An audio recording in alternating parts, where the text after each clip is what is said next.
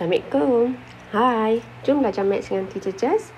Okey, video ini teacher Jazz akan tunjuk macam mana cara nak jawab soalan nombor 3. Okey, using factorization solve the quadratic equation. Okey, kita ada soalan 3A, x square minus 2x equals 3. Okey, first step kat sini kita kena rearrange into a general order. So I have to make x power of 2 minus 2x minus 3 equals to 0. So this is our general equation. Ax square plus bx plus c must be equals to 0.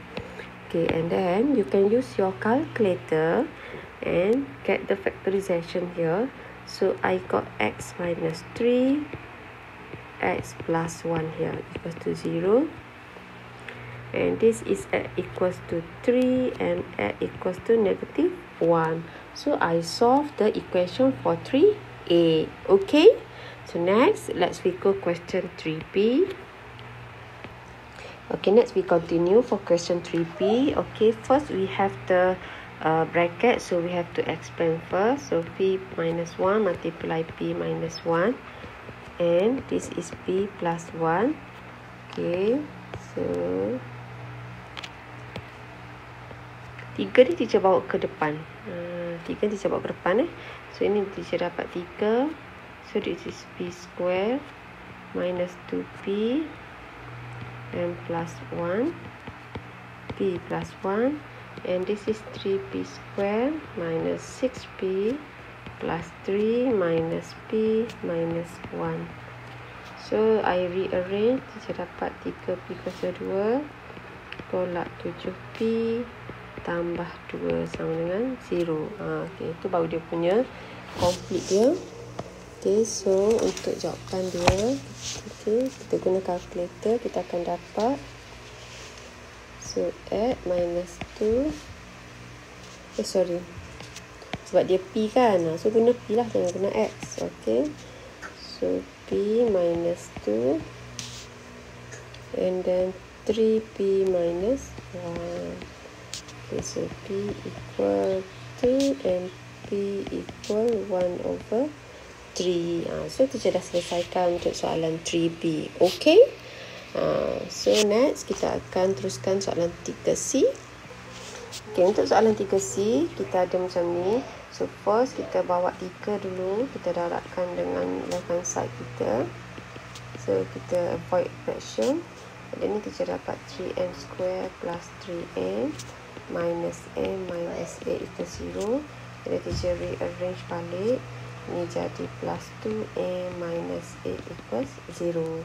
Okay, so ini teacher factorization. Teacher akan dapat 3m minus 4 dengan m plus 2 equals 0. Sebab dia m kan, so kita guna m lah. So m equals to 4 over 3 and m equals to negative 2. Okay, boleh?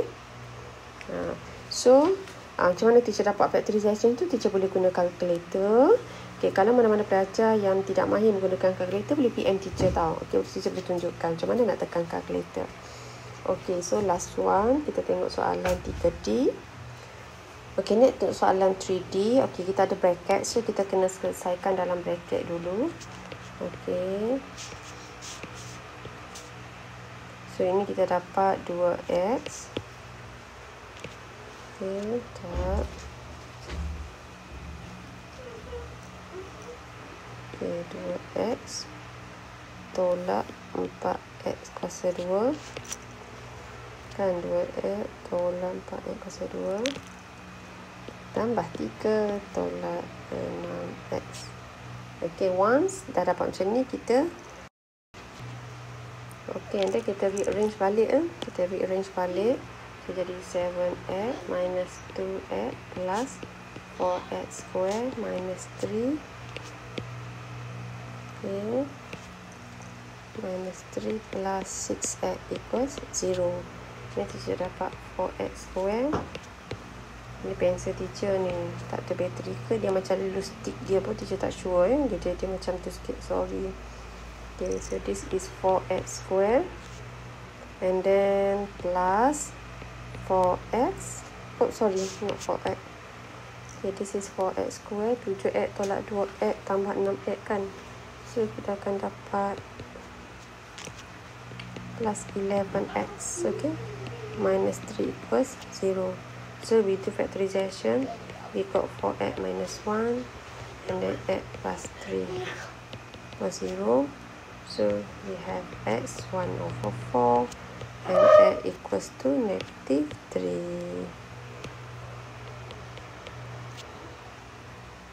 Okay, so we're done for question number 3.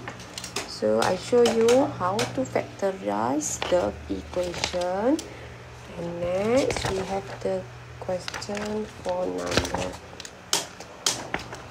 sketching the graph. Okay, so that's all for question number 3. Okay, I hope you have to practice a lot of questions to factorize the equation. Okay, the more you practice, the more you have the knowledge. Okay, bye. Thank you for watching this video. Okay, see you in next video for the next question.